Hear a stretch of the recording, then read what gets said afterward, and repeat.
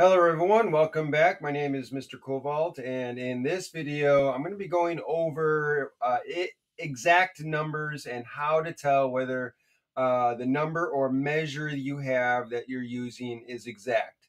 One of the questions I always get from students is like, how do you know if it's exact or not? Or the problem they run into is that when they're trying to figure out their significant figures, they forget or don't realize that what they're multiplying or dividing or adding and subtracting is an exact number.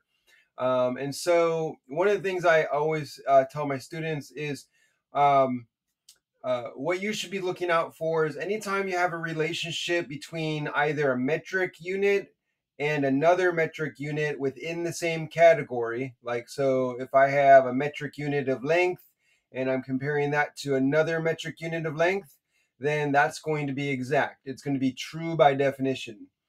Um, if you're comparing English system of length or English system with another English unit of length, then you're going to have an exact relationship. And in those relationships, those exact numbers, the number of significant figures is going to be infinite, right? So you don't have to worry about those when you're trying to figure out how many sig figs your answer should be in.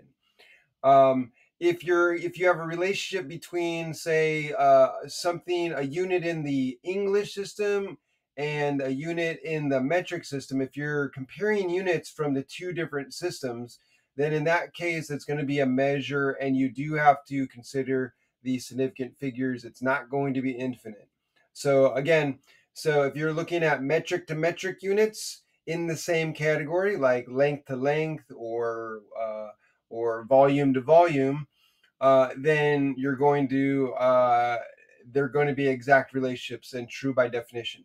If you're comparing a unit of English system to metric system, that's going to be a measure, and you're going to have to pay attention to the number of sig figs. The only example that is an exception to this that I have come across, I haven't come across any others, but if you know of any others, then please let me know down in the comment section. Um, and that reminds me, make sure that you, if you like this video, share this video, subscribe to the channel, make a comment in the comment section about anything you've enjoyed if you like my videos. So now that that plug's out of the way, let's continue. So the only example that I've run across where you have an English unit related to a metric unit, and that's an exact relationship, is the inches to centimeters. So 1 inch is exactly equal to 2.54 centimeters, because that is true by definition. We've defined that to be true. Like I said, I don't know of any other examples, but if you know, let me know. So that's the basic idea you want to get down and in your head when you're looking at these things. So let's go over some examples here and see if we can tell if they're exact or not exact numbers. Okay, so if we're looking at A, it says there are 100 centimeters in 1 meter. So here we're comparing centimeter, which is in the metric system, and you can tell it's in the metric system because C for centi and the base unit M for meter. So we have in the metric system here, meter is the base unit for length in the metric system. So here we're comparing a unit of length to a unit of length in the metric system. So that means that this is going to be exact. 100 centimeters is equal to 1 meter. That's true by definition. We have defined a centimeter as being 1/100th of a meter. So therefore, it's going to take exactly 100 centimeters to equal a meter. That's true by definition. All right, so here for B, we have a meter of length in the metric system, and we're comparing it to yard. Yard is in the English system, in the length, right? So length and length, but we're looking at metric to English. So this is not going to be exact. It's going to be a measurement. So this is going to be your number of sig figs. This can change depending on how accurate or how precise your measuring instrument is. These numbers can change. You could have more digits. So this is going to depend on your instrument, your measurement. What about this equation here? This is the equation that you may be familiar with and how to convert between Celsius and Fahrenheit temperature scales. So when you're looking at this is often where my students get confused when they're trying to figure out sig figs. It's like, if I use this equation, how many sig figs? Do I count this? Do I count this? What's going on here? And the way you want to look at this is you want to know where this is coming from. And so in another video, I had talked about the different scales and how they're related to each other. So you can go back to that video and look at that. But let me just give you a brief synopsis of it.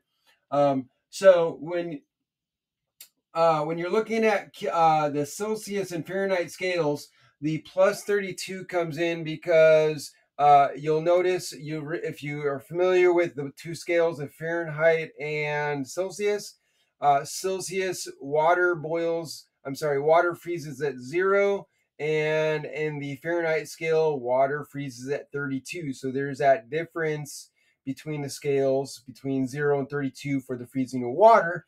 So you have to add 32 degrees to your Celsius to get the Fahrenheit. So this is an exact number. The 32 is not a measure, it's an exact, because we're comparing the two scales that we created. Also, the 9/5 here is also exact because, again, if we're looking at the increments of the Celsius scale versus the Fahrenheit scale, the number of increments you're fitting into the Fahrenheit scale is 180 increments.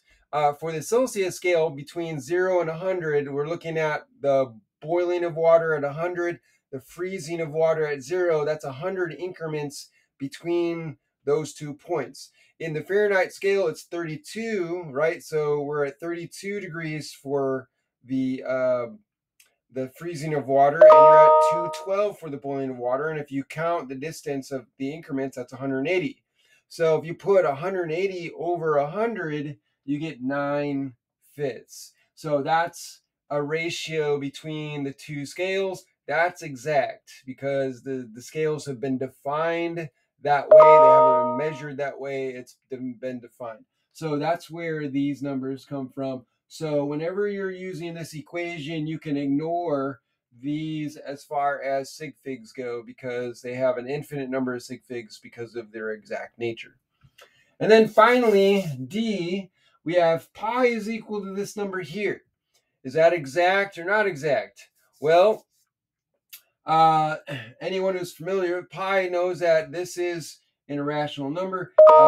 This goes on forever.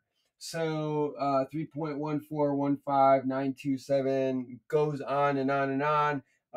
So this is not an exact number. So we don't have to worry about the sig figs here when we're using pi. So I hope this video is helpful. Again, if you like this video, if you like my videos, please like them, share them with others, subscribe to my channel, and make a comment in the comment section. Let me know what you think, and if there's anything else you would like me to cover. Thanks for joining me, and see you later. Have a great day.